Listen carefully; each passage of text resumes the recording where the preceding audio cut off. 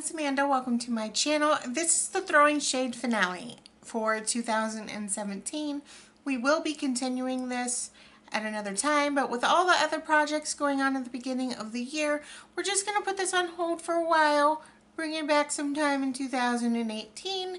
So yeah, and I'm going to do things just a little bit different this time because some of the shadows that I picked out, it just didn't work out. So I'm not going to do a tutorial for you, but I am going to talk about them. And the first thing I want to talk about is Darling Girl Smarties. This is one of their spectral shifts, and I used it all up. I pressed it, and as you saw the last update, and now there's another shadow in its place by Darling Girl in that same spot. But yes, I did end up using this. I use this as a blush topper. It just kind of just gives that blush that you don't necessarily enjoy or doesn't have a lot of pigmentation. It kind of just gives it just a little bit of something, which is nice.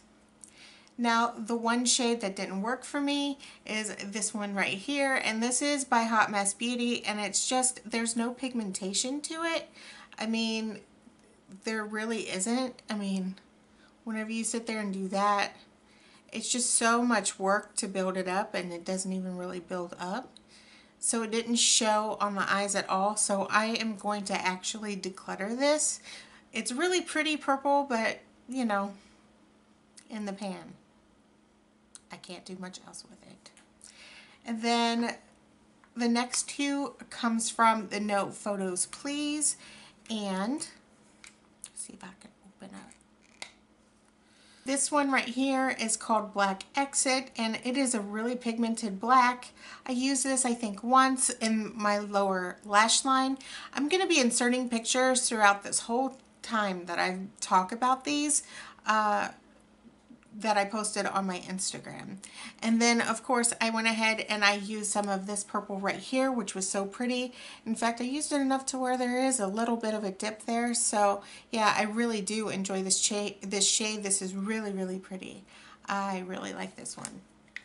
And then the final one comes from my Urban Decay Moondust palette, and I have been working on this shade right here, Element. As you can see, I'm almost done with this shade. This one certainly lasts a whole lot longer than the other ones that I've cleared out do, so that's nice, but I still do have to use it wet. In fact, I have it in my outer corner today. So yeah, I've used this in multiple ways. I've used this all over the lid. I've used this in the outer corner. Most of the time, until recently, I would put it in the middle of my lower lash line, things like that, and yeah, I like this shade. It's really, really pretty, but I do experience some fallout.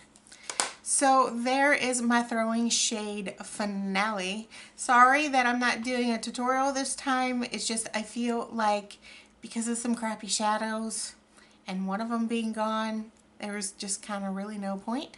So yeah, I hope that you guys enjoyed this video. If you did, give this a thumbs up and subscribe, and I will see you guys next time. Bye.